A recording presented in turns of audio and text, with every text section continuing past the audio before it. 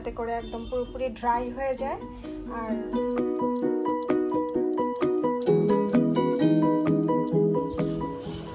Good morning, good morning.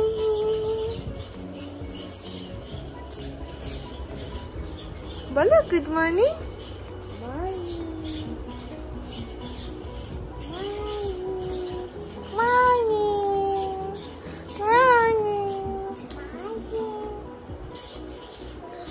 এলিফ্যান্টটাকে good morning বলেছো? তোমার এলিফ্যান্টকে good morning বলেছো? ওই তো এলিফ্যান্ট।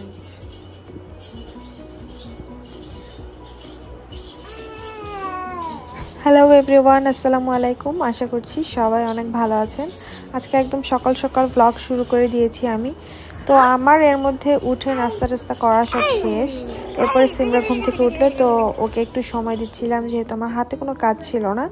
দেন ওর সাথে কিছুক্ষণ খেলাধুলা করার পরে দেখলাম যে আমার বেশ কিছু কাপড় জমে আছে, যেগুলো কিনা আমি গতকালকে ওয়াশ করেছিলাম।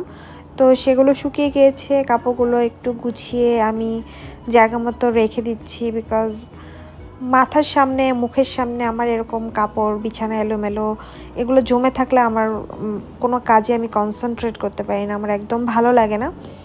তো সিমরার সাথে কিছুক্ষণ খেলাধুলা করে দেন হচ্ছে ওর জন্য আমি ব্রেকফাস্ট রেডি করে নিচ্ছি। আমি এখানে পরিমাণ মতো পানি নিয়ে তার মধ্যে হচ্ছে ওকে আমি যে মুসলিটা দেই এটা দিয়ে জাস্ট 1 মিনিটের মতো মাইক্রোওয়েভ করে নিব, তাহলেই হচ্ছে ওর খাবারটা একদম রেডি।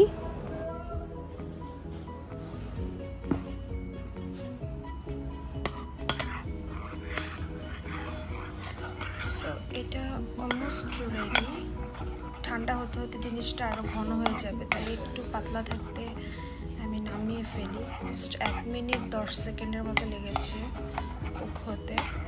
এখন জাস্ট এটার সাথে আপনারা বেবিদেরকে যদি কোনো ফর্মুলা মিল্ক খাওয়ান সেক্ষেত্রে ফর্মুলা অ্যাড করতে পারেন। আমি মোস্টলি টক দইটা অ্যাড করি, যেহেতু সিমরা আসলে ফর্মুলা খায় না। পেডিয়াশিওরও অ্যাড করতে পারেন, যারা যেটা খাওয়ান সেটাই অ্যাড করে নিতে পারেন। সো এটা মাশাআল্লাহ খুব ভালো একটা খাবার, আপনারা নিজেদের জন্য অনেক ভালো, অনেক হেলদি মুসলি।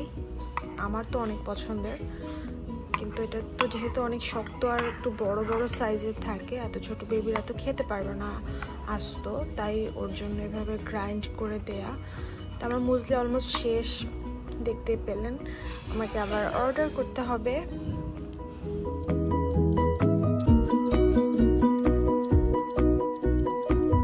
আমাদের আজকে একটা পার্সেল এসেছে দারাজ থেকে। সো এটা হচ্ছে একটা ট্রাইপড। আমার ট্রাইপডটা ভেঙে গিয়েছে, তাই আমার খুব প্রয়োজন ছিল একটা ট্রাইপডের, কিন্তু এটা হচ্ছে ওই যে অক্টোপাস ট্রাইপড যেটাকে বলে, ছোট সাইজের। বড় একটা কিনতে হবে, আমার বড় ট্রাইপডটাই ভেঙে গিয়েছে। আপাতত ছোট একটা কিনলাম, দেখা যাক কিছুদিন ইউজ করে। ট্রাইপডের অভাবে অনেক প্রবলেম হয়ে যাচ্ছে। এটা হচ্ছে ফোন মাউন্ট করার যে কি বলে এটাকে, এটা মেবি আর ডিএসএলআরও মাউন্ট করা যাবে। সেটা খুলে আমার ফোনেরটা, তাই এটা তোমার ভালো লেগেছে? এটা খুলে ফোন মাউন্টের এটা ইনস্টল করে নিতে হবে।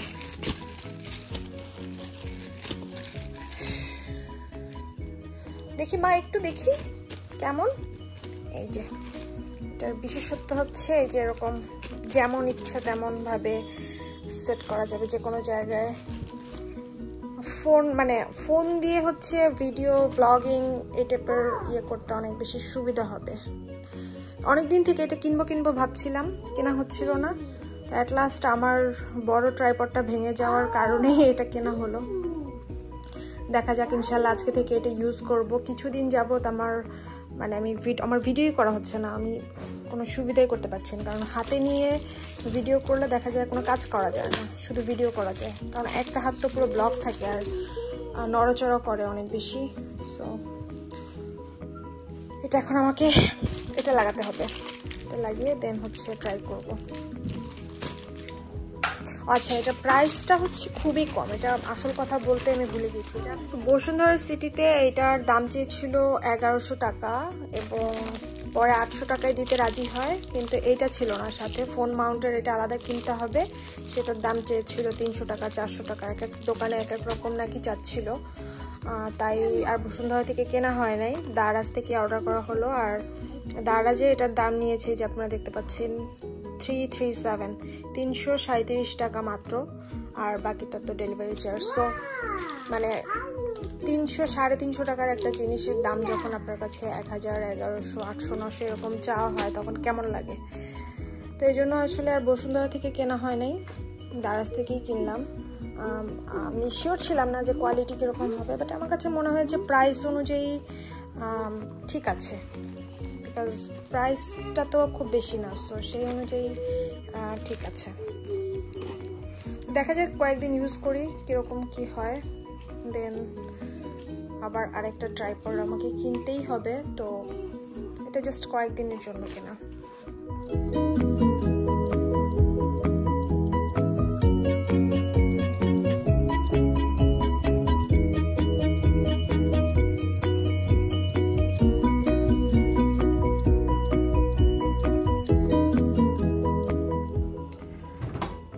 ভেতরটা ক্লিন করা হয় না, অনেকদিন হয়েছে, তো ভাবলাম আজকে ওভেনের ভেতরটা একটু ক্লিন করি।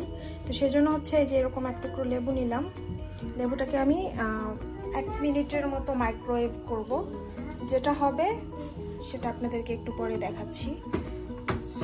আমি এখানে 1 মিনিট দিয়ে দিলাম, 30 সেকেন্ড দিলেও হয়তো হতো, 1 মিনিট দিয়ে দিলাম। এই যে আপনারা ভালোভাবে খেয়াল করলে দেখবেন এই দিক থেকে দেখা যাচ্ছে, একটু ভালোভাবে খেয়াল করলে যে স্টিম হচ্ছে, লেবুটা থেকে একটা ধোয়া মতো ক্রিয়েট হচ্ছে। তো এটা যেটা করবে আপনার,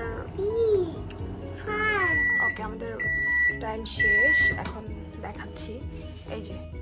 এই যে ধোঁয়াটা ক্রিয়েট হয়েছে, এইটা এই স্টিমটা আপনার ওভেনের ভিতরে যদি কোনো ব্যাড স্মেল থাকে, খাবার যেহেতু অনেক দিন হয়ে গিয়েছে, খাবারের একটা স্মেল থাকে, সেই স্মেলটা দূর করবে এবং একটা ভেজা ভেজা স্যাঁতস্যাঁতে ভাব থাকবে, সো আপনার ক্লিন করতে অনেক ইজি হবে। লেবুটা অনেক গরম এখন, তো লেবুটা একটু ঠান্ডা হওয়ার জন্য আমি টাইম দিব। দেন এই লেবুটা দিয়ে আমি চারোদিক, দেন এই যে ডোরের এখানে ঘষে ঘষে ফার্স্টে ঘষবো আর কি লেবুটা, তারপরে আমি একটা ক্লিন মাইক্রোফাইবারের একটা কাপড় দিয়ে আমি মুছে ফেলবো, জাস্ট ওয়াটার দিয়ে, আর কোনো কিছু না, না কোনো ডিটারজেন্ট, না কোনো কি বলে ডিশ ওয়াশিং লিকুইড, কোনো কিছু না, জাস্ট সিম্পল পানি দিয়ে ক্লিন করে নেবো। সো এটা একটু ঠান্ডা হওয়ার জন্য আমি টাইম দিচ্ছি। লেবুটা মোটামুটি ঠান্ডা হয়ে গিয়েছে, এই জিনিসটা আমি বাইরে বের করে ওয়াশ করবো, সো এটা আমার না ঘষলেও চলবে। আমি জাস্ট এই যে সাইডগুলো আছে এখানে একটু লাগিয়ে নিচ্ছি লেবুটা ভালোভাবে। সেটা আমি বের করে নিই, এটা বেসিনে নিয়ে ক্লিন করতে হবে। সো এটা আপাতত আমি এখানটাতে রাখি, সিমরা না কিছু করলেই হয়। এরপরে এই যে খাবার পড়েছে, এগুলো আসলে গত 2-3 দিন আমাদের যে খাবারগুলো গরম করা হয়েছে সেগুলোই ছিটে ছিটে পড়েছে, তাই জন্য ফার্স্টে ক্লিন করে নিচ্ছি, না হলে যা দেখা যাবে জমে যাবে আর ক্লিন করা হবে না, দেন আরও অনেক বেশি কষ্ট হবে ক্লিন করতে। সো এই যে কি করছো মা, খুবই ইজি। ও নো নো নো নো, হাত দিয়ে করে না, তোমার হাতে ময়লা লেগে যাবে, হ্যান্ড ওয়াশ করতে হবে এখন। Let's go.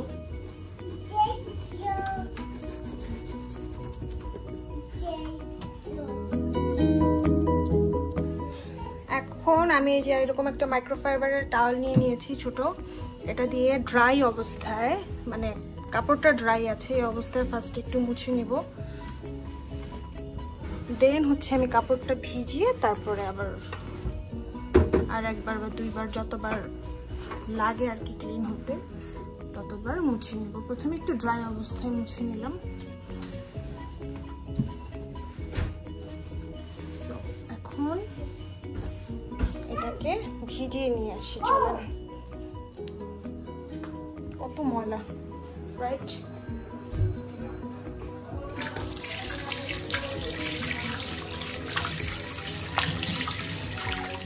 আমার এটা এটা ভিজিয়ে নেওয়া শেষ। এখন সিমরা কোনো কাজই করতে দেয় না, এর জন্য আমার সব কাজ জমে যায়, তারপরে একসাথে করতে লাগে। এনিওয়েজ, তো আমি যে এখন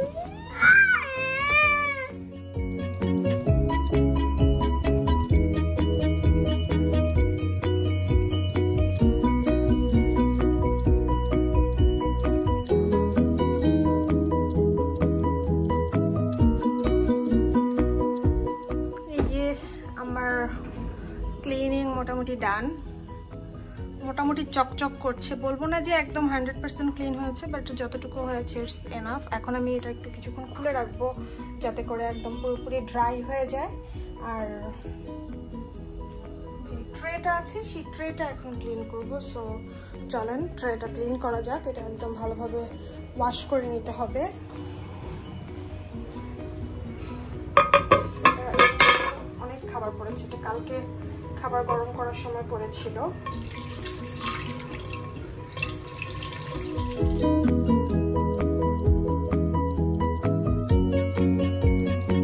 এটা কিন্তু একদম পুরোপুরি পরিষ্কার করা শেষ। আমি বিছানাতে রেখেছি বিকজ এটা খুবই মানে পড়ে গেলে ভেঙে গেলে কি হবে আমি জানি না, খুব রিস্কি একটা জিনিস। তো বাইরেও রাখা যাবে না, এই জন্য আমি মুছে নিচ্ছি। মুছে যতটা সম্ভব ড্রাই করে আমি ওভেনের ভিতরেই ঢুকিয়ে দিব, কারণ সিমরা যদি দেখে তাহলে নিশ্চিত এটা ধরবে এবং ফেলেও দিতে পারে। সো এটা আমি এখন মুছে ফেললাম, ড্রাই হয়ে গিয়েছে মোটামুটি। এখন নেক্সট আমি ওভেনে সেট করে আমি ওভেনটা কিছুক্ষণ জন্য খুলে রাখবো সো দ্যাট পুরোপুরি ড্রাই হয়ে যায়। সো আজকের মোটামুটি ক্লিন করলাম ওভেনটা, খুবই ভালো লাগছে। ক্লিনিং করার পরে মনটা অনেক ভালো হয়ে যায়। আপনারা কিভাবে ওভেন ক্লিন করেন আমাকে কমেন্ট করে জানাতে পারেন, আমিও তাহলে আপনাদের থেকে ইনফরমেশন নিয়ে সেই টিপসগুলো ফলো করতে পারবো। আর আমার টিপস নিয়ে মানে লেবু দিয়ে আমি যেভাবে ক্লিন করলাম এভাবে যদি কেউ ক্লিন করেন সেটাও কমেন্ট করে জানাবেন।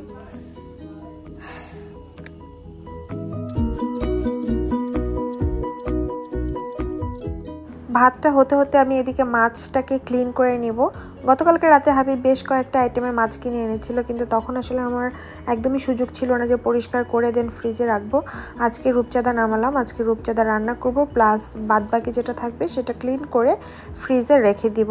আবার নেক্সট দিন যেন রান্না করতে আমার জন্য অনেক বেশি ইজি হয়।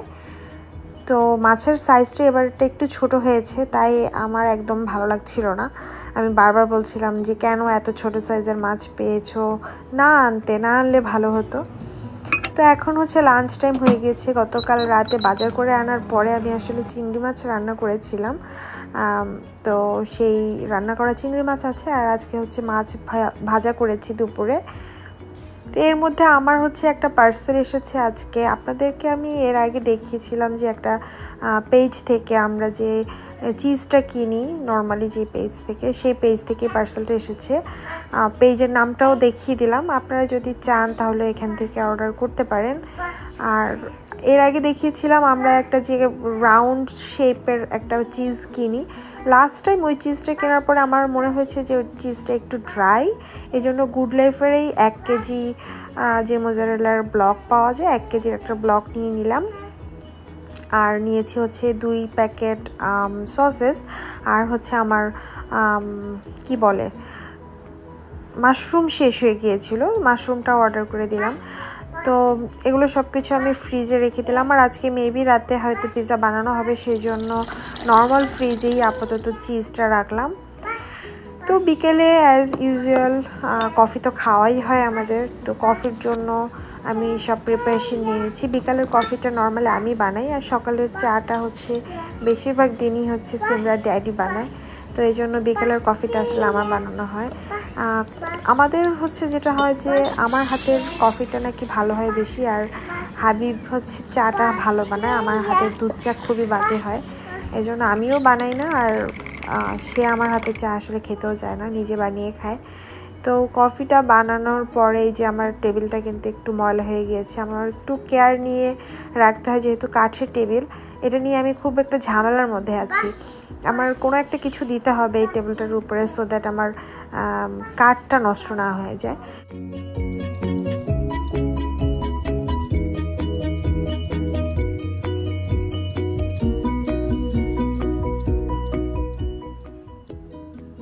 যে হচ্ছে লেবু সিমরার জন্য, এই যে লেবুর পানি করার জন্য পানিটা গরম করলাম। এখন একটু লেবুর রস দিয়ে দিচ্ছি, খুব বেশি দিব না। ওর দেখলাম যে গাটা একটু গরম গরম লাগছে। আজকে দুপুরে অনেক জোরে একটা ব্যথা পেয়েছে মাথায়, তো মাথায় যেখানে ব্যথা পেয়েছে কপালে জায়গাটা একদম কালো হয়ে আছে। আর সন্ধ্যায় ঘুমিয়েছিল, বিকেলে সন্ধ্যার পরে উঠলো, ওঠার পরে দেখলাম যে গাটা গরম লাগছে। এখন ভাবলাম যে একটু লেবু পানি খাওয়ালে হয়তো ভাল লাগতে পারে। খাবে কিনা শিওর না, বানালাম আর কি, দেখি যদি খায়।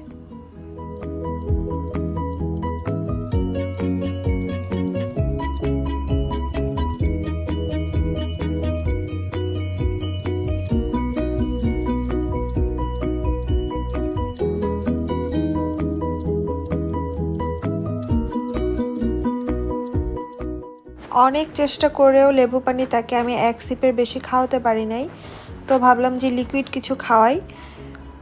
দেন হচ্ছে আমি ওর জন্য সাবুদানা বানালাম। সাবুদানা কিছুক্ষণ ভিজিয়ে রেখে এরপরে হচ্ছে আমি খেজুর দিয়ে সাবুদানাটা বানিয়ে নিলাম। খুবই ইজি প্রসেসে বানাই আমি ওর জন্য। আর ওকে আসলে আমি এখনও পর্যন্ত চিনি দিয়ে কোনো খাবার দেই না, এজন্য খেজুরটা দিলাম। খেজুর এমনিতেও বাচ্চাদের জন্য অনেক বেশি ভালো এবং উপকারী, আর এটা সুগার সাবস্টিটিউট হিসেবেও কাজ করে। আর সাথে আমি কিছু বাদাম গুঁড়াও দিয়ে দিয়েছি। তো এর মধ্যে সন্ধ্যার পরে সিমরার ড্যাডির আজকে তাড়াতাড়ি কাজ শেষ হয়ে গিয়েছে, তো বলল যে চলো বাইরে থেকে একটু ঘুরে আসি কোথাও যেয়ে। দেন আমি আর সিমরা হচ্ছে রেডি হয়ে ওর ড্যাডির জন্য ওয়েট করছিলাম, আজকেই আমরা বের হয়ে যাব। জি মামি, জি মামি, জি।